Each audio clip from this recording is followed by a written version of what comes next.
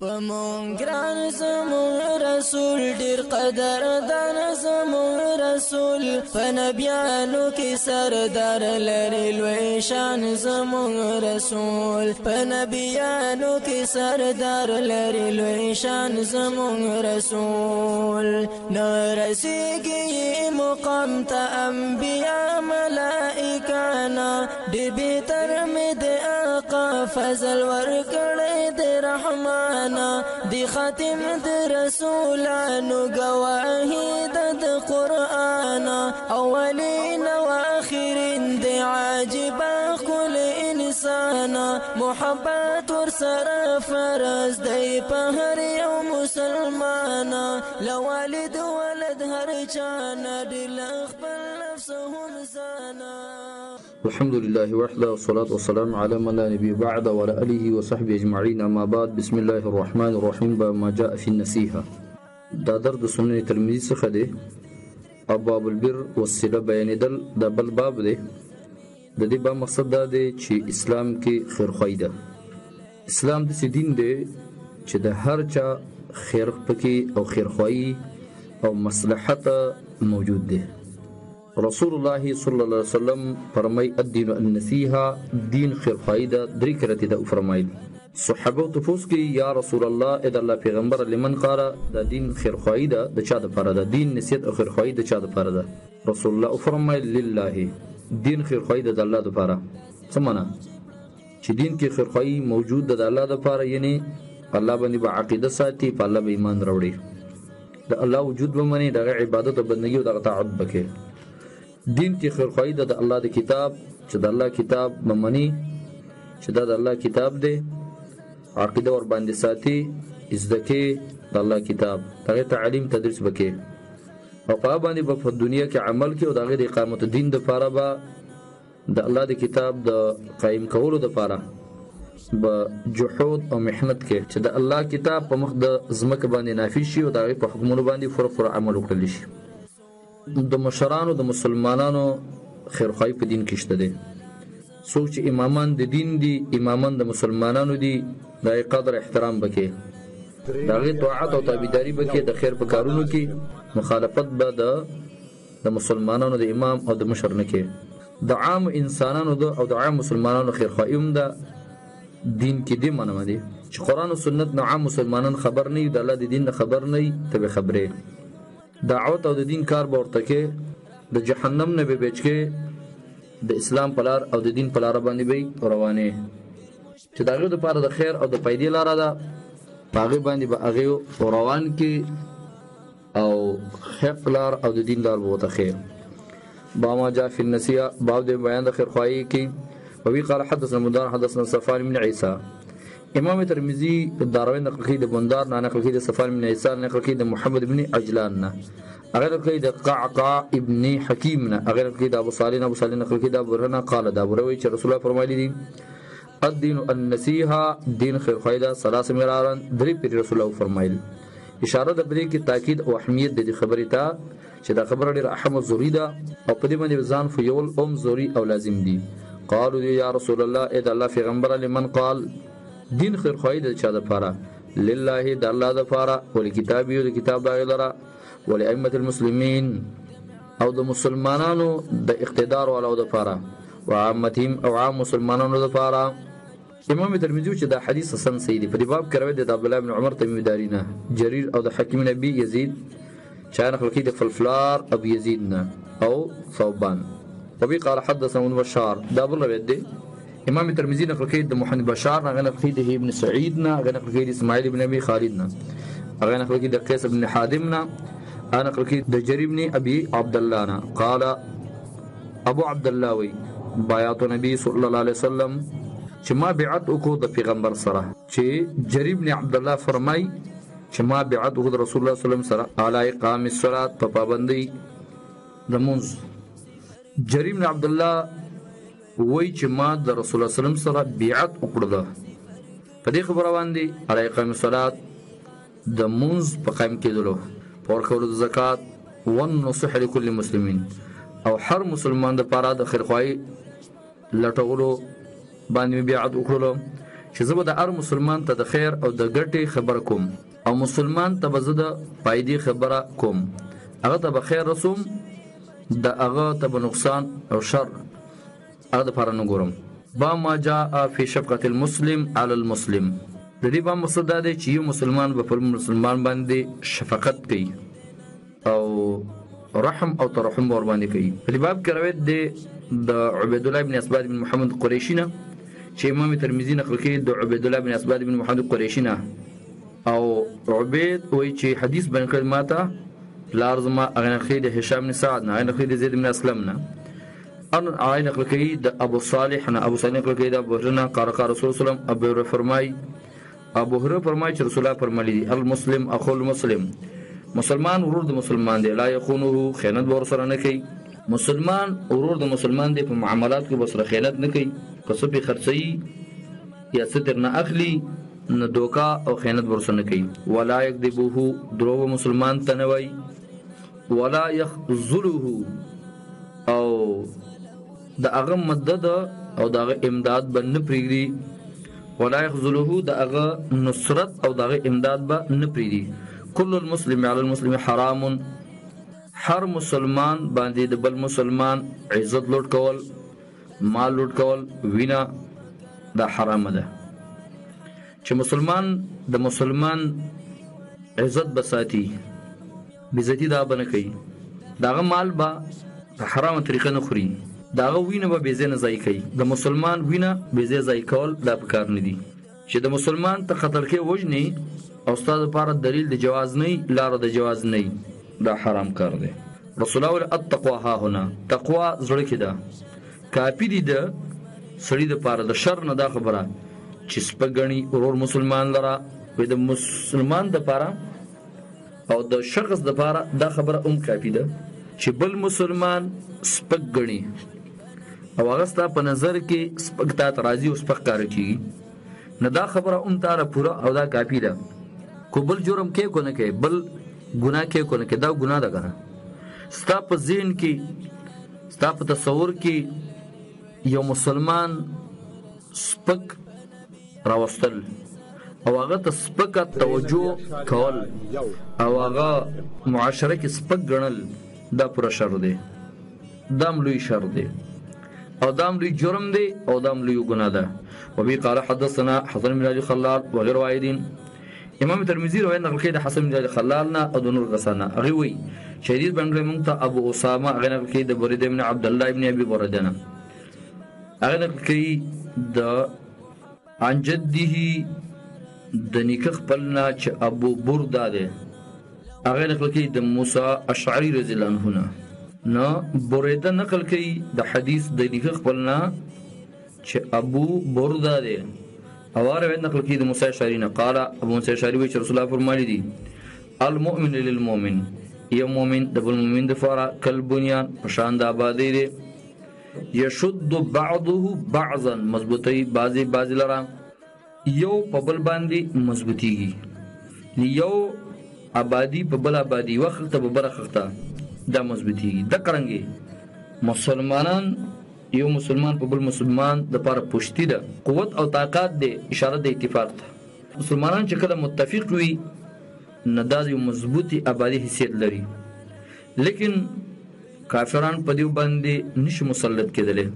او کافران به د دین مرغوب وي ایریږي. با کله چې مسلمانان اختلاف کې وي، اتفاقی کې وي، نه د دې هغه قوت هغه سرمایه چې د کافر رعب دی د دیونه ختمي. لوی سرمایه د مسلمان قوت او طاقت دی، دا پیدا کیږي په اتفاق او اتحاد سره. کله چې مسلمانان متفق وي نو مسلمانان کامیاب دي، چې کله متفق نه وي مسلمانان به د نقصان سره مخ کیږي. یو مسلمان د بل مسلمان د پاره حیثیت د آبادی لري او آبادی چې مضبوطیږي په یو بل سره په خخته باندې، یو بل خخته باندې، یو خخته چې بل خخته باندې مضبوطیږي نه یو مسلمان چې د بل مسلمان سره یوځای شي دا مسلمان لپاره کامیابی. دا حدیث حسن دی او صحیح دی. په دې باب کې روایت دی د علي او د ابي ايوب نه. ابي قال حدثنا احمد بن محمد، امام ترمذي چې مدرس بیان کړی احمد بن محمد، هغه چې مدرس بیان کړی عبد الله بن مبارک، هغه نقل دی ابن عبد الله، هغه نقل دی خپل پلار نه او پلار دی چې عبید الله دی هغه نقل کوي د ابو هريره قال ابو روي چې رسول الله فرمایلی ان احدکم یقین کاستاسنا مرآت اخیه شیشه د ورور ده فان را به اذن کوینی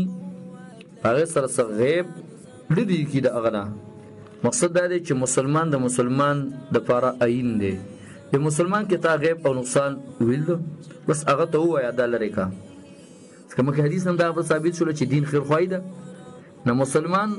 مسلمان د پاره عین دی عین چې پاینه سره مخ ګوري او هغه کې چې څه غیب وي څه دوی لري کوي د کرنګ مسلمان به د مسلمان د پاره عین وي کو پای کې څه غیب او نقصان موجود شي هغه لري کولی شي او ته چې دا لري کا صفای وکا ی ابن عبید الله زیبل الشعبہ په دې باب کړو د دانس نه با ما جاء فی الستر علی المسلمین پردا چول په مسلمان باندې یو مسلمان په بل مسلمان باندې پردا اچي چې مسلمان په جرم او ګناه ویل ده په جرم ویل ده په ګناه ویل ده ته په پردا واچوا خلکو د داغه تذکرہ مکوا خلکو د داغه بیان مکوا تشهیر مکوا کو دنیا کې تاسو مسلمان باندې پردا واچولا ګناه کړي ده جرم کړي ده غلط کاری کړي ده خو پردا په واچوا چې کله پردا دی په واچولا رب العالمین په فرض د قیامت کې پتا باندې پردا واچي تاسو جرایم کړي ګناونه باندې کړي هغه جرایم او ګناونه رب العالمین ستا مخلوق ته نه خي نه به د ښکارا کوي دنیا کې د باندې رب العالمین پردا اچولې د آخرت کې به پردا واچي کوته د مسلمان بیزتی کې او داغه نه پرده اوچته الله بتانه پرده اوچته کی وا ما جاء بعد ان چرالی دی پستری په پرده چورو کې ستر معنا پرده چور المسلمین په مسلمان باندې وبي قال حدثنا عبيد بن اسباد بن محمد القريشي حدثنا ابي حدثنا عمش قال عمش حدثت عن ابي صالح حدیث بیان را شما ته د ابو صالح نه نقل کړي د برنا هغه کې د رسول الله قال من نفس المسلمین چا چلر کې د مسلمان نه قربتن من قرب الدنيا یو مصیبت د مصیبتونو د دنیا نه یو تکلیف د تکلیفونو د دنیا نه لری به کې الله ددنه تکلیف د تکلیفونو د ورځ د قیامت کې څه مطلب دنیا کې تا یو مسلمان سره همدردی وکړه او تکلیف ور باندې راغلی او تا سره په هغه تکلیف کې امداد او تعاون وکړه او هغه تکلیف دې هغه نه لری کړل الله تعالی ورځ د قیامت کې تکالیف مصیبتونو لري کی ومن يسر على معسر او چا اسانتي راوستله په تنگلاسي باندې په دنیا کې اسانتي براوري الله په باندې په دنیا کې او په آخرت کې مثلا ستا په چا باندې قرض دی او دا غلاس تنگ دی بس هغه سره ناکام وکا صبر وکا هغه ټیم او وقت ورکا د سہولت نو سرکار واخله اسانتي نو سرکار واله الله پتا باندې اسانتي راولي په دنیا کې او آخرت کې کوته دی مسلمان سره سختی کې الله بتا سره سختی کوي ومن سطر على مسلم چاج پرده واچول په مسلمان په دنیا کې پرده واچوي الله په دبانی په دنیا په آخرت دواړو کې یو مسلمان جرم کړی دی ګناه کړی دا غلط کار کې مبتلا شوی دی او صح شو انسان دی کمزوري دی او ګناه وکړه بس پرده په واچ خلکو ته دغه تشهیر او دغه شهرت مور کوا والله في عون العبد ما كان العبد في عون اخيه الله په امداد د بنده کې وي تر څو بری چې بنده په امداد د ورور کې دی مطلب څه دی ته دی ورور مسلمان سره مدد کې او داغه په سوچ او فکر کې الله بس امداد کوي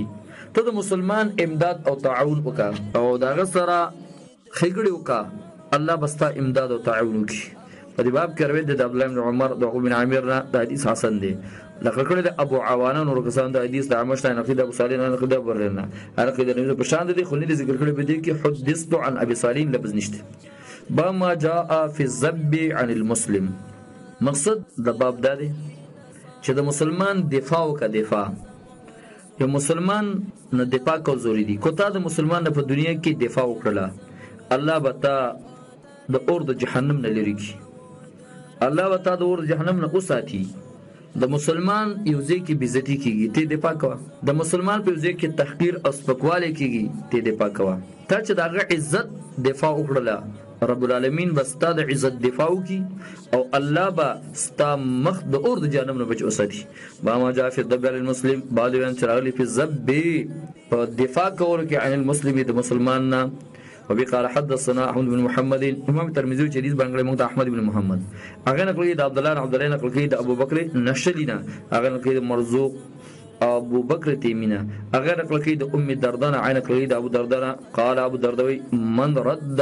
چا واپس کو عن عرض اخیه د عزت دورورنا یو شی نو واپس به الله تعالی د مخ د نه اور پرز د قیامت دی باب کړل د اسماء بنت یزید دا حدیث حسن دی. با ما جاء فی کراهیت الحجرة للمسلم. حجران المسلم دا ناروا دی. مراد څه؟ مسلمان با دا سره تر کلامی خبري پر خدل دا سره تعلق پر خدل د درې ورځې زیات جایز نه دي.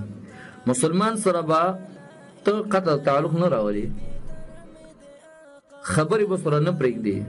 ترک الکلام باندې کې غم او رشتہ دا سره نه پرېږدي، سلام اچول دا به سره نه پرېږدي، داغه په غم او مصیبتونو کې به شریک کیږي. کو یو سړی د مسلمان سره درې ورځې زیات ترک الکلام وکي، خبري پرېږدي او په دې کې د انسان مړ شو، نو رب العالمین به د انسان جهنم ته بوزي. با ما جاء فی کراهۃ الحجرة للمسلم مکروه دی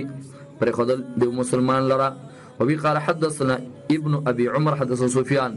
امام ترمذی نقل کړي ابن ابي عمر نقل کړي سفيان ثوري نقل کړي زهري نقل ها او دانګي امام ترمذی نقل کړي سید عبد الرحمن نقل کړي سفيان عن زهري عن عطاء ابن ذيلس عن نقل کړي ابي ايوب انصارينا كان الرسول قال صلى الله عليه لا يحل للمسلم ندي حلال مسلمان لپاره ان يخجر اخاه فوق ثلاث چپری ورو مسلمان بل درې ورځونه يلتقيان ملاویګ دیو بل سره فیسود هاذا ویسود هاذا دیو بل مخ اړي دیو بل زګي مخ اړي یو بل سره جمیلاو شي نه یو بل لاس نور کوي یو بل غیګ نور کوي بل مخ اړي. وخيرهما ورد دورنا الذي شخص دی يبدو بالسلام شروع کی بالسلام اچول سره شروع کی بالسلام اچول سره. په باب کې ورته د عبد الله مسعود او د انس او د بحران او د هشام بن عامر او د ابو هند دارینا حدیث حسن صحیح دی. با ما جاء فی مواسات الاخی. مقصد د امام ترمذی د ترجمه الباب نه داري چې مسلمان د مسلمان په غم کې به شرکت کوي، غمخوري به سره کوي، همدردی به سره کوي. مسلمان د مسلمان سره په غمخوري کې شرکت، مسلمان د مسلمان سره همدردی کول دا ضروري او لازم دي. وبي قال حدثنا عبد المنين حدثنا اسماعيل بن ابراهيم حدثنا حميد انس قال لما قدم عبد الرحمن بن عوف کله چرار عبد الرحمن بن عوف مدینه ته رسول الله صلی الله علیه وسلم وروري قائم کړ رسول الله صلی الله علیه وسلم په منځ د او په منځ د سعد بن ربيع کې چې کله مهاجر مکه مدینه ته رالل انصار او د مهاجر ترمنځ رسول الله صلی الله علیه وسلم د اوروري د قائم کېدلو کار وکړل چې یو انصاری د بل مهاجر یو مهاجر د بل انصاری اوروري جوړل. فقال له ولدت حلم راشا وقاسم کا مالی چې تقسیم کا مال خپل دوی سین زما دوه خزیدي طلاق ورکم یو دی جوړل را یو بقضا طلاق ورکم کله چې دغه عدت ختم شو نکاح سره وکړه. فقال عبد الرحمن بن عوف فرمایل بارك الله لك في اهلك ومالك الله دې برکت واچي ستا په اهل کې او په مال کې، ان دا مال دې ستا روزي شي او دا اهل دې ستا روزي شي. الله دې برکت واچي ستا په اهل او په مال کې. دلوني على السوق خدلو کما ته پلا روان دي ما ته لار او خي بازار راته او خي سوق منه بازار خدلو کما ته على سوقي په بازار باندې بازار راته خو نو خدای ته بازار فمارجع يومئذ نبو واپس کې د ورځې الا ما شيء من عقد وسمن چې د سره پنیر او غوړي بو زیت به ګټي خلیص تفضله نګټي بو د غوړي او پنیر او د رسول الله صلی الله علیه وسلم پس دینه وعليه وذر چې په د باندې یو داغ وذر یو داغ من سفرتين تکزل دا ور باندې. فقال رسول الله محيم اي شيء هذا دا کوم شی دی؟ فقال ولا تزوجت امراه من الانصار مانیکا کړي دا د زنان د انصار سره. قال رسول الله پما اصدقتها مہر کې د رسول کړي دي. قال نواتن قال حميد او قال وزن نوات من الذهب د کجوري د اندازې سره زر می ور کړي. فقال رسول الله اولم ولو بشات ولموکا اگر کو به چری ولې نوي رسول الله تعالی چې ولیم وکا کو د چری ولین. حدیث حسن سیدی احمد ابن حنبل وی وزن نواد من ذهب اغه وزن جوړیږي د 3 درهم. اسحاق وی چې وزن نواد من ذهب د 15 درهم جوړیږي. خبر راغلی ماته بدی باندې اسحاق ابن منصور نقلی د احمد ابن حنبل او د اسحاق نه. با ما جاء فی الغیبه غیبت اسلام کې ناروا. غیبت دي ته وی چې یو شخص کې یو عمل موجود دی ناکار عمل ناکار طریقه ولاره شخص کې ناکار عمل موجود دی نو ته د هغې تذکره په مجلس کې پنې د تحقیر او پنې د سپکوالي باندې بدانه روا ده. یو سړی کې یو جرم موجود دی، یو ګناه موجوده ده، ته د هغه تذکره کې په یو مجلس کې د هغه د ګناه خو په طریقه د څه تحقیر او سپکوالي دا حرام ده. البته یو شخص کې یو ناکار عمل موجود دی، ته د هغه تذکره کې په یو ځای کې په یو مکان کې په دې نیت باندې چې دا خبره دته ورسیږي او دا عمل پرېږدي. مثلا یو سړی کې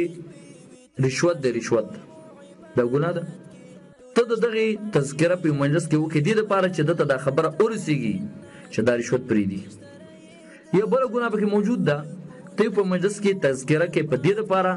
چې دا خبره دته ورسیږي او دا عمل پرېږدي او دا ګناه پرېږدي، نه دا بې جایزه ده. مقصد پکې دعوت دی، دعوت به نه دغه صورت کې دا جایزه ده، ناروا نه ده. او کو د یو سړی ته تذکره کې د یو غیب او د نقصان په دې نیت باندې چې دا سپک شي معاشره کې، دا د خلکو په نظر کې سپک راشي، نبی اسلام کې دا جایز نه ده. با ما جاء في الغيبة بعض بن اسرائيل غیبت کې او بقال حدثنا قتيبة حدثنا عبد العزيز محمد عن العلاء ابن عبد الرحمن نبي قال قيل يا رسول الله ما الغيبة قال ذکرک اخاکا بما یکرهم، ذکرک یا دولستا اخاکا ورفلتا پاس شي بدی غنی. قال رايته خبرتا ان کان فی ما قول کچھ دا عمل بدی موجود وی. قال ولا ان کان فيه ما تقول کو دا عمل بدی موجود وی او ته تذکر کنه تا غیبت ددو کو او کو بدی کې نه چته وی لفقط بحته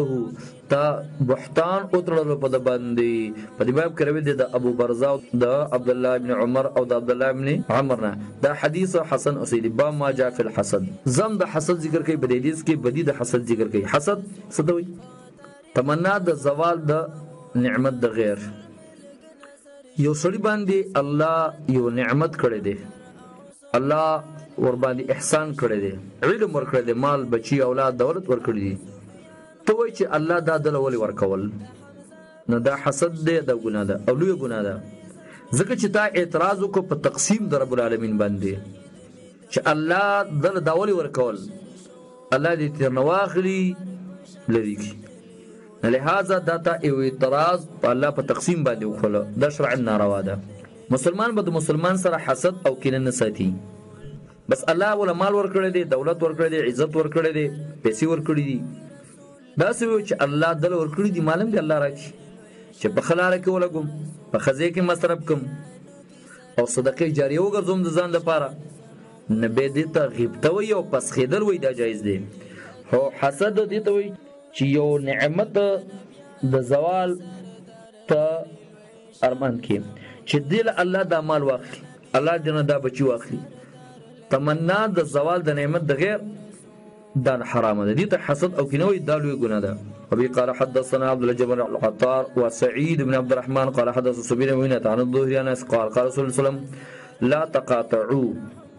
تاسو قطع مکوي ولا تدابروا او یو بل تشاکوي ولا تباغضوا او بغض مکوي، حسد مکوي. شي بندگان د الله ورونه نه د حلال مسلمان لپاره چې پری دی خپل ورور بلد روزونه. د حدیث حسن سیدی پر باب کړو دی د ابو صدیق زبیر بن عوام، د عبد الله بن عمر او د عبد الله بن مسعود او د ابو هريره. وبي قال حدثنا ابن ابي عمر، دا بل یو روایت ذکر کوي امام ترمذی و حدیث باندې موږ ته ابن عمر هغه نقل د سفیان الزهری لا او سفیان الزهری نقل کوي د سالم نه نقل کوي د پلار. قال رسول الله لا حسد بالاثنين، لا حسد الا فی سنتین، نشته دی پس خیدل مگر په دوه شیزونو کې. دلته کې حسد مراد غیبته مراد غیبته، لا حسد غیبته نشته، پس خیدل نشته، الا فی سنتین مگر په دوه شیزونو کې غیبته جایز ده. غیبته پس خیدل په دوه شیزونو کې جایز دی. یو رجل آتاه الله مالا، یو غسل دی الله ور مال ورکړی دی، لګی داغه نه د شپې او د ورځې، د شپې او د ورځې مال لګی ته او پسخېږي، هغه ته دا جایز ده. او بل هغه سړی دی چې ورکړی د الله تعالی ته قرآن پوي، په یقوم به او درېږي په دې سره انا الليل په اوقاتو د شپې کې، وانا النهار او په اوقاتو د ورځ کې. قرآن تلاوت کوه، د قرآن علم زده کوه، په اول د ورځ کې هم په آخر د ورځ. نو مراد دې نه ده چې قرآن کریم علم زده کول دا لوی صدقه ده جاری ده، او په دې ټیمونو کې پکار ده. د حدیث حسن صحیح دی. وقد رویا او شهید عبد الله مسعود نه ابو هريره پشان دي سو. با ما جاء فی التباغض، باب دې په بیان د تباغض کې. تباغض باب تفاعل دی، باب تفاعل کې معنی د تشارک پرته ده. معنی یو بل سره بغض او کینه ساتل دغه بدی او زم ذکر کوي چې د یو بل سره تباغض او بغض ساتي دغه زم وګورا با ما جاء فی تباغض بعد بیان د تباغض کې چې د یو بل سره بغض کول. وبي قال حدثنا حدثنا معاويه عن العمش انا ابو سفيان جابر قال قال رسول الله صلى الله عليه وسلم ان الشيطان قد اسى یقینا شیطان نو امید شوی دی چې ان يعبده المصلون چې عبادت وکي مؤمنان مصلون مراد مؤمنان عبادت وکي مؤمنان د شیطان د دین نه امید دی یعنی دوباره عبادت د شیطان نشي شروع کېدل په جزیره العرب کې چې د شیطان عبادت دوباره شروع کړي ولکن فی التحریش بینهم لیکن د دیو ترمنځ با لړای او اختلاف وي او تیزول به یو بل باندې او جنگونه به وي. رباب کې روایت ده انسنا سليمان ابن عمر او انا کې د فلان د حدیث حسن دی. ابو سفیان نوم د دې تر حمل نافع با ما جاء فی اصلاح ذات البین مقصد دا دی چې د مسلمانانو ترمنځ صلح ضروري او لازم کار دی چې د مسلمانانو ترمنځ اختلاف راغلی دی نو نور مسلمانان به دغه د صلح لپاره کوشش کوي او دغه اتفاق او اتحاد بلټي. وبي قال حدث محمد بشار حدثنا محمد حدث سفيان ها حدثنا من غيلان حدثنا بشر بن سري وابو احمد قال حدثنا سفيان عن ابن خسيم عن شار بن حوشب عن اسبان بن زيد قال داوي قال رسول الله صلى الله عليه وسلم لا يحل الكذب ندال الدرو الا في 30 مگر قدري موضوع کې يحدث الرجل امراته بیان کوي سړی پر خزي د دروغو د لپاره چې خوشاله کی چې خزا د خوشالولو د لپاره مثلا قسم یې وکړي شي د دروغو نه چې هغه به خوشحال شي او دویم په جنگ کې دروغ ویل د بچاو د ځان لپاره او بل دروغ ویل د صلح لپاره چې د دوه مسلمانانو ترمنځ صلح راوړي او هغه دوړه ته دروغ وایي نه دا جائز دي. يحدث الرجل امراته بین سړی پر خدته لیورزیه چې خوشاله کې الله را والکذب فی الحرب او دارنګي دروغ ویل په جنگ کې او دروغ ویل لیوسته بین الناس د لپاره چې سلوک کې په منځالو کې. وقال محمود في حديثه ورد محمد حدیث کې لا يصلح الكذب الا في 30 ندي روا صل دروغ مگر پدریزینو کې دا دروغ روا ندي مگر پدریزینو کې. هذا حديث حسن لا نعرف من حديث اسماء الا من حديث ابن حسين وروى داود بن هند هذا الحديث عن شون حوشب النبي صلى الله عليه وسلم ولم يذكر به ان اسماء ذكر به اسماء. حدثنا بذلك ابو كريب حدثنا به زائدة عن داود بن ابي هند وفي الباب عن ابي بكر رضي الله وبي قال حدثنا احمد بن حدثنا اسماعيل بن ابراهيم دا بل روایت نقل کړي چې امام الترمذي نقل کړي د احمد بن منیع نقل کړي د اسماعیل ابراهيم نقل کړي د معمر نقل کړي د زهري نقل کړي د حمید بن عبد الرحمن اغه نقل کړي د خپل امور ام کلثوم بنت عقبه دا وی چې سمعت رسول الله ما پیغمبر ویلي دي یقول ليس بالكذب ندي دروجن اغسو اصلح بين الناس چې صلح کې په منځ خلکو فقال خيرا او نما خيرا خیر خبره وکي او یا نقل د خیر وکي. دا حدیث حسن او سیدی. با ما جاء في الخيانه والغش خیانت کول او دوکه کول دوړ حرام دي. په اسلام کې خیانت کول او دوکه کول دا دوړ جایز نه دي. نه به مسلمان سره خیانت کې نه به مسلمان سره دوکه او چلول کې نه دا دوړه جایز نه دي چې د مسلمان سره خیانت کول او مسلمان سره دوکه کول. وبي قال حدث قتيبة حدث ليس عن ابن ابي سعيد عن محمد بن ابن حبان عن لؤلؤة عن ابي سرمة عن الرسول صلى الله عليه وسلم قال من زار الله به چاش ضرر ورسو د الله مخلوق ته ضرر ورسي الله دته ومن شاق الله عليه چاچ یو مسلمان په مشقت کې ورځو الله بدر مشقت کې ورځي په باب کړو د ابو بکر نه امام ترمذی وی چې د حدیث حسن غریب دی. وبي قال حدثنا عبد بن حميد حدثنا زيد بن حباب الوكيلي حدثني ابو سلمة الكندي. امام ترمذی نقل کړي د عبد بن حميد نه اگر ورته د زید بن حباب نه او نقل کړي د ابو سلمة الكندي نه هغه چې مدرس بن کړل د فرقد السبخي هغه نقل کړي د مرا ابن شراحیل الحمدانی نه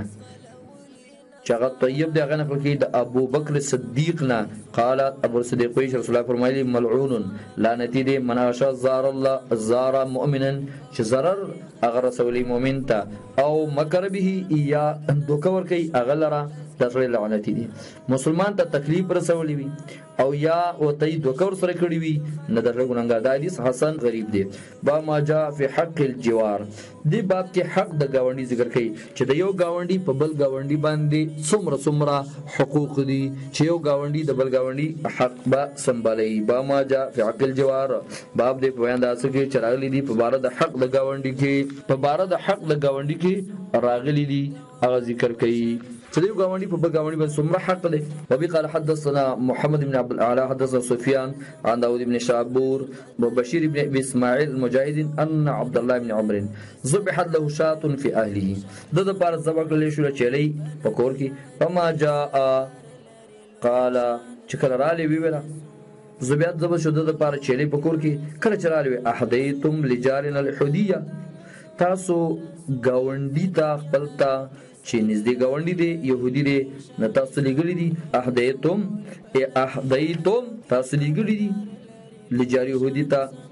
سمعت رسول الله فرمان چې باندې پیغمبر اوریدلی دي. رسول الله فرمایي ما زال جبريل همیشه جبريل یوسینی وصیت وکاو ماته بلجار په گاونډي تر دې چې ما ګمانو کو چې دا وارث جوړې دلران. په دې باب کې روایت د عائشه عبد الله بن عباس عقبه بن عامر د بورنا او د انس نو د عبد الله بن عمرنا او د مقداد ابن اسودنا د ابو شريحنا د ابو امامه. امام ترمذي وایي چې د حدیث حسن غریب دی. په دې سره وقد روي هذا حدیث نقشه د انس د مجاهد نقل د عائشه نقل د بورنا اذن دارنګ د نقل کې د نبی صلی الله علیه وسلم. وبي قال حدثنا قتيبة بن داهب الحديث کې امام ترمذي. وبي قال حدثنا قتيبة حدثنا ليس بن سعد عن ابن سعيد عن ابي بكر بن محمد هو ابن عمر بن حزم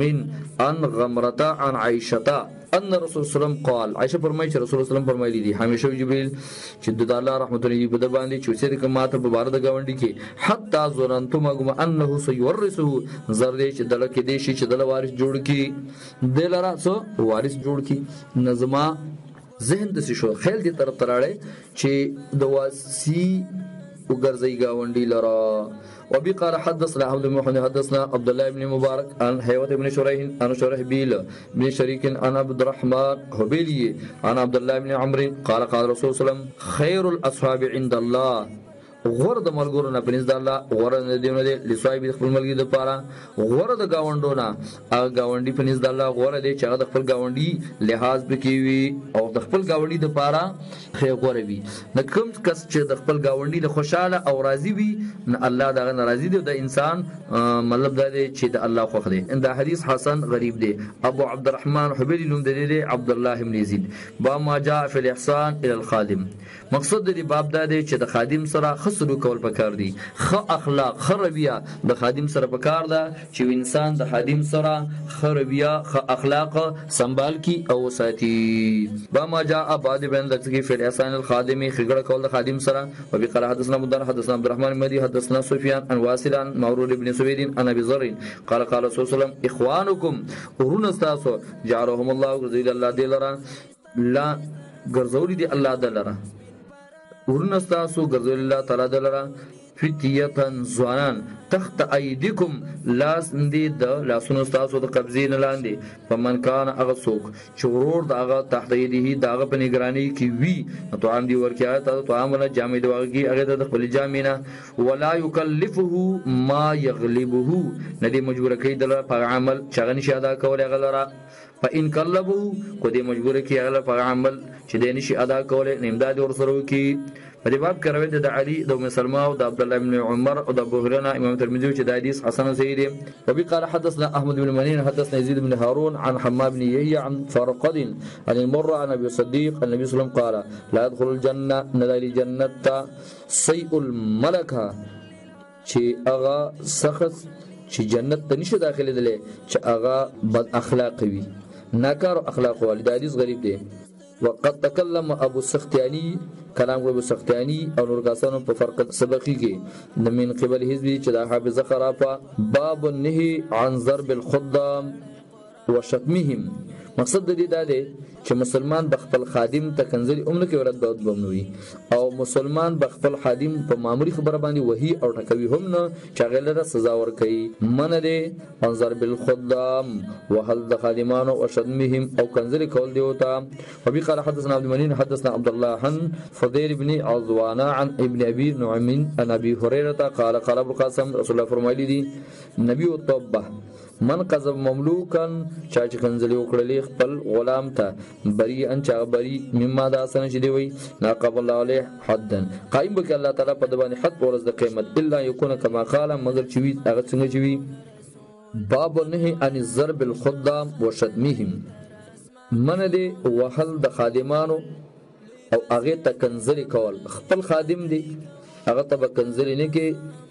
هغه سره بد اخلاقی نه کې، دا شرعا حرام ده. دی باب کې رسول الله صلی الله علیه وسلم فرمایي من قذب مملوکه بریئا، سوچ تور ولګي په خپل غلام او غلام چې بری ویلانه مما دا اسنه چې دی ویل دي اقام الله قائم بک الله تعالی په دبانې حد پر د قیامت الا یکون کما قال، البته دا عمل پکې موجود وي او د جسویلی هغه پکې شته دی نه به سیدا الله په پدته سزا نه ورکړي. یو غلام دستا یو جرم پکې نشته دی او ته په باندې تور ولګي نو هغه خو مجبور دی، تا نه خو انتقام په دنیا کې نشي اخیستلی، خو رب العالمین به تا نه په ورځ د قیامت کې انتقام او دغه بدلوالي او الله به تا باندې حد قایم کړي. د باب کروي د سوید ابن مقرن او د عبد الله ابن عمر او د ابن ابي نعمنا چې دا نوم د دې عبد الرحمن ابن ابي نعم البجلي چې د اسم کنیه د ابو الحكم. وبي قال حدثنا ملغلرې حدثنا مؤمل، امام الترمذي حدیث نقل کړي د محمد غلان، هغه نقل کړي مؤملنا، هغه نقل کړي سفیان هغه مشنا، هغه نقل کړي ابن تیمیه، هغه نقل کړي د خپل پلارنا، هغه نقل کړي د ابي مسعودنا قال كنت اضرب مملوكا لي ما خبر غلام وهو فسمعت قائلا من خلفي وامردل وينكن الرسل من خلفي دزان رست چویل اعلم ابا مسعود، خبردار یا ابو مسعود، پوشا خبردار یا ابو مسعود. ما چوغتل فاذا انا برسول الله صلی الله علیه وسلم نظر من پریوت پیغمبر باندې فقال غولا الله اقدر عليك، الله ډیر قدرت والا دی پتا باندې من کستان علیه بدی باندې، الله تا باندې ډیر زیات قادر دی استاد قدرت نه پد. قال ابو مسعود وی فما ضربت مملوكا لي بعد ذلك، ما د دین رستو خپل غلام نه دی وهله. دا حدیث حسن سید ابراهیم تیمی دا ابراهیم بن زید ابن شریک دی. سبحانك اللهم اشهد ان لا اله الا الله واستغفر واتوب اليك. صحابه و د رسول ملګ نظر شو، تذکرہ د ابو بکر او عثمان علی حیدر شو، د خالد بن ولید ابو سفیان هم یو منظر شو، د حمزه پشان شهید سوره زخمی زیگر شو، په احد کې غاښ شهید می د نبی خیر البشر شو،